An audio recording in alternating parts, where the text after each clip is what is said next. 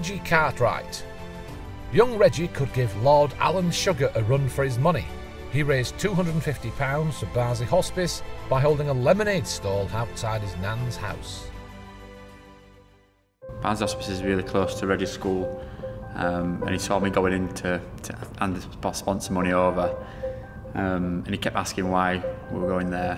His mum told him that there was some sick people there and the money was to help the sick people, and he decided that he'd want to do something to help them. So he decided to do the lemonade stand. We got some pallets, didn't we? I watched it off YouTube and I wanted to raise money just like them, and I liked it because I love it, raising money for people. We was out for 6 hours and we served 50 people and we made £250. Since doing that event, we decided to do another one for Barnsley Hospice. We wanted to raise a little bit more money for them. We decided to do a Snowdon walk. We took 42 people up, and he was a guide. And so far we've raised just under £2,000, but we're hoping it's just going to go over to 2,200 in the next couple of days. Ava Ramsden. When Ava's dad died, she found comfort in a teddy bear. She was upset to learn not everyone has a teddy bear, and raised money to help children in similar situations.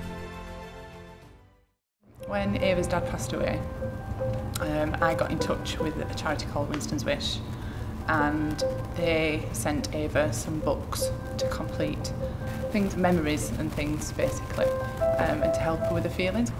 So then when Ava decided to do fundraising, we decided Winston's Wish. I wanted to help people who didn't have teddy bears like mine. This is Rainbows. I did 8 activities, and I also rose 80 bears for 80 families.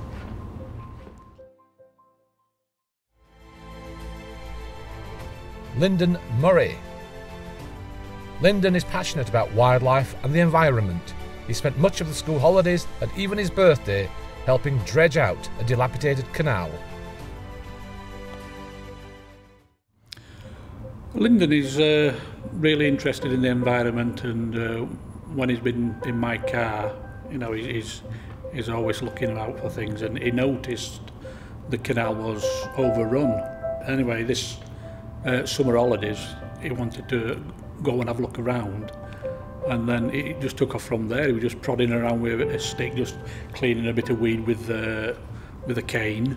We went back to my place. We got a rake head, and I think it was a 10-metre line, tied it, and now chucked it in and pulling it back in, and there were loads and loads coming out. And then from day one, he's always been into environment. He says he wants to finish the old canal, where it's like a never-ending thing with it. And with what Lyndon's done, all the cleaning, the amount of stuff he's got out the pond. Where we first started, the patch he was at, there were just nothing. But gradually, you go down the next time, and there'll be more wildlife there. You know, it has made a great deal of difference. And like I say, the wildlife's back.